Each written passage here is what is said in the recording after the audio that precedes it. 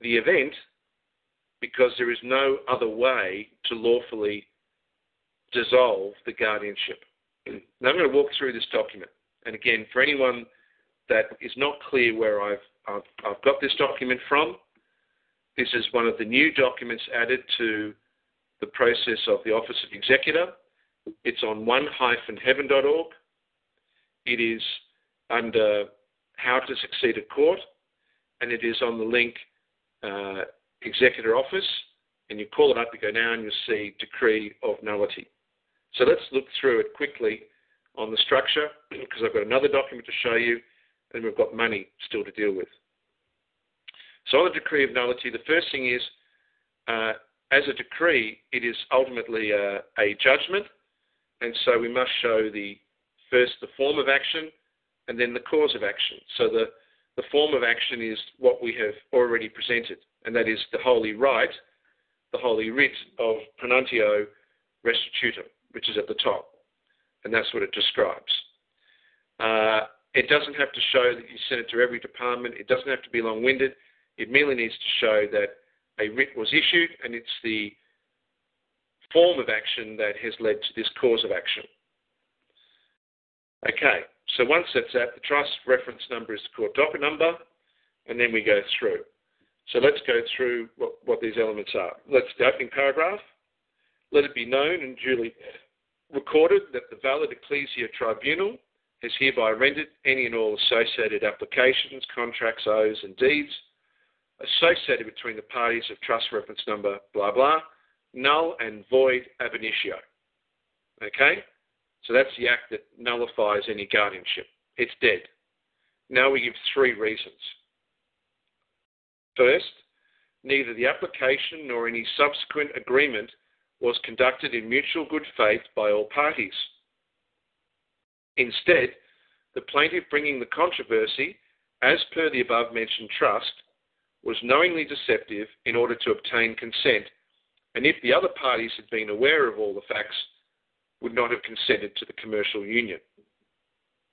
Now, I know the words are very technical, but what you've just described is one of the fundamental reasons for an annulment of marriage. The guardianship for your home, your car, your property is, in fact, a form of civil marriage. It is a form of civil marriage where you are the feminine and they are the masculine. So to annul, one must refer in their system to the legitimate grounds for an annulment. And the first and most important legitimate grounds for an annulment is that both parties did not enter the agreement in good faith. Okay, number 2. Second, the plaintiff bringing the controversy, as per the above-mentioned trust, repeatedly engaged in unfaithful and clandestine behaviour with third parties through extra-agreement relationships such as novations, assignments and conversion, without valid disclosure nor any adequate compensation for such unfaithful actions against other parties. Again, sounds very technical, but let me explain what second basically means. It means infidelity. It means adultery. It's commercial adultery. Third, number 3, the plaintiff bringing the controversy as per the above-mentioned trust did not and does not have any right whatsoever to claim such powers as guardianship nor power of attorney, as such powers were obtained through duress, threat and coercion via terms and conditions of the commercial union and not given freely without duress by the other parties. In other words, it was an arranged marriage. It was a forced marriage. It was a shotgun marriage. There's the 3 reasons. Now, please, it's ink thumbprints. It's not blood thumbprints. And if you don't have 2 people who are members, that's fine. They can sign. But that is a very powerful and a very important document, and it destroys, it annuls any claim of guardianship. Okay, time is against us. So let's move to the next one, the next document, which is revocation of power of attorney. I'm opening that up myself. Okay. So the revocation of power of attorney also gives 3 reasons. And it makes it very, very clear,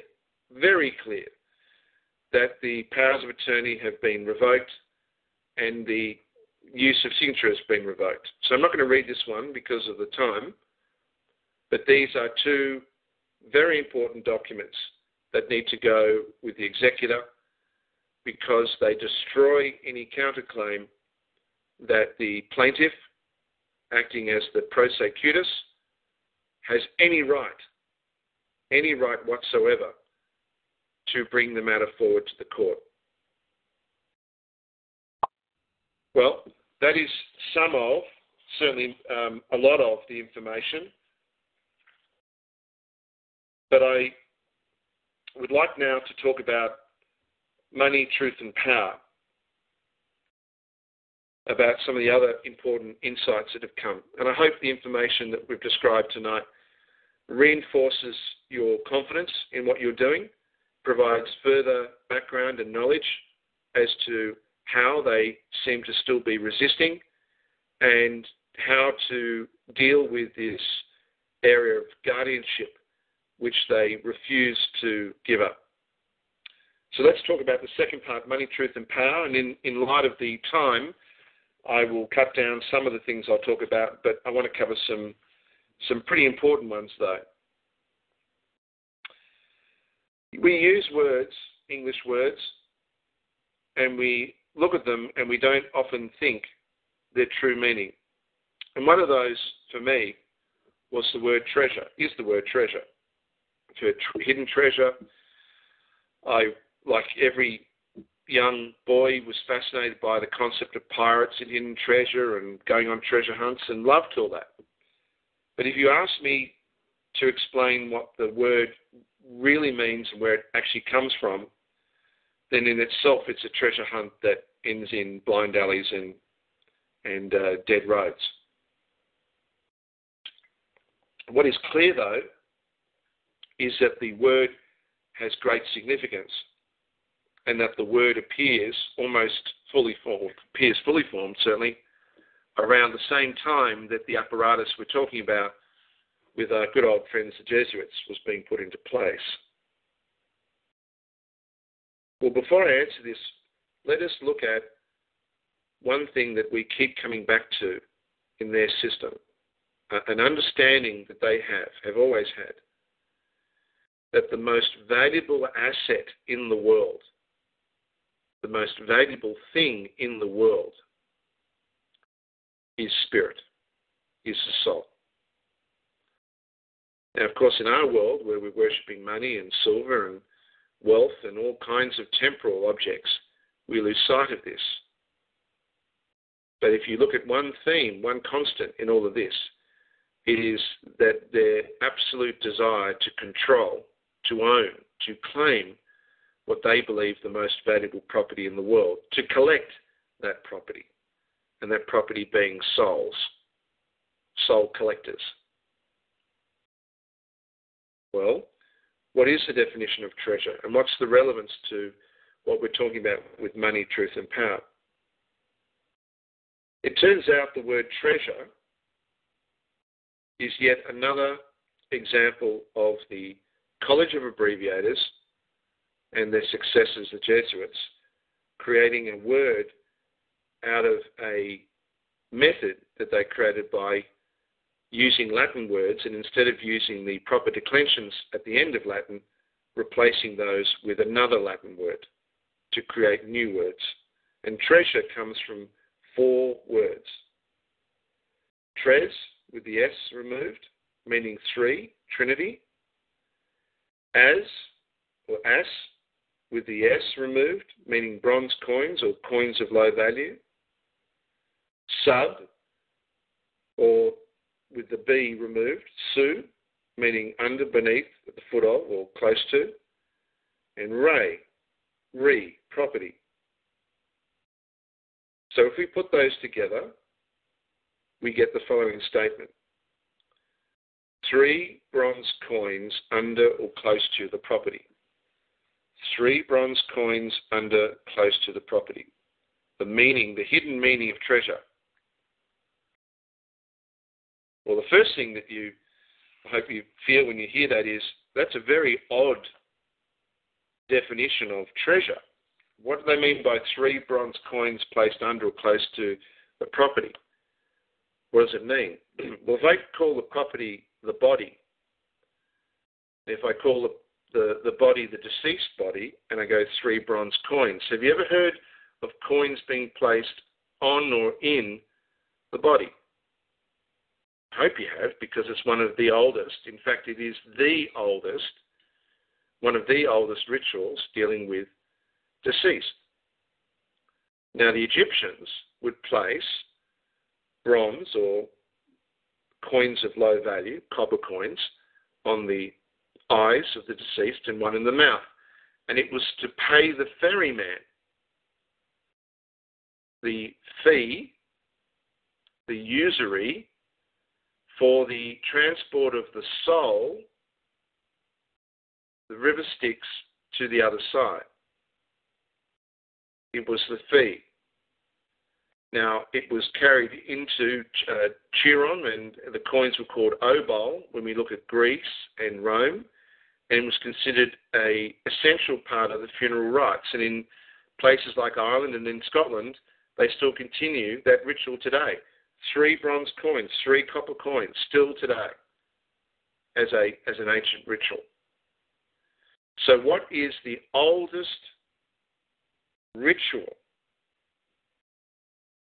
of the transmission of the soul dealing with treasure, and this word coming out at the 16th century? Well, let me give you another word. Salvation. What does salvation mean? Well, salvation comes from salvus and ago, 2 words, salvus and ago. And again, using the College of Abbreviators, we cut off the back end of the Latin word, and we create a new word. And salvus means without violation of the law, save intact. And ago means to plunder, persecute, to do an act, to perform. So salvus ago, or salvage, means to plunder, persecute, do an act, or perform without violation of the law. And salvage comes as the root of the word salvation. Key word promoted through evangelical, through Anglican, through all the Reformed churches was salvation. Salvage of the soul. So in treasure we see a reference to the oldest ritual for salvaging of the soul. And money playing an intrinsic part in that ritual. Coin. Temple money coins. Now, last week we spoke of the meaning of bank coming ultimately from bar, Ankh. Bar meaning soul, personality, and Ankh being the immortal life, Isis, Venus, Queen of Heaven, or Luciferia, Lucifer. So bar Ankh being the soul or the personality of Lucifer. But in the short time we've got left, and we will go a bit over time because this is important, I want to explain an important insight that even I did not fully appreciate. I've struggled, and I'm sure many people have struggled, to understand the relationship between private and public money. When we think of banks like the Federal Reserve, it is a private bank, private money. I don't know how many times people say that, and it's still the population that the powers that be would otherwise legally describe as idiots, still don't get it. The Australian Reserve Bank is private. The Bank for International Settlement, the Bank of Banks, is private. It's all private banks. What I didn't understand is how old that system is and how intrinsic it has been in the relationship of commerce. Now, if we want to genericize the concept of public money is any accepted means of exchange. The easiest public money, the oldest public money is barter. A goat is public money. A horse is public money. A home is public money. Your sweat equity is public money.